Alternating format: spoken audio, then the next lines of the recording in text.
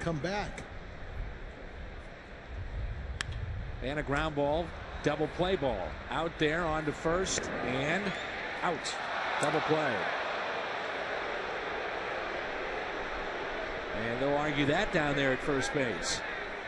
I don't think it was that close, did you? Well, Charlie Manuel's coming out, and this is our Plaza Tire Service replay. Let me give you my answer after I see the replay. I can cheat. Well, the umpire doesn't have that. Ooh, that looked a lot closer, didn't it? It looked pretty good. He made it safe.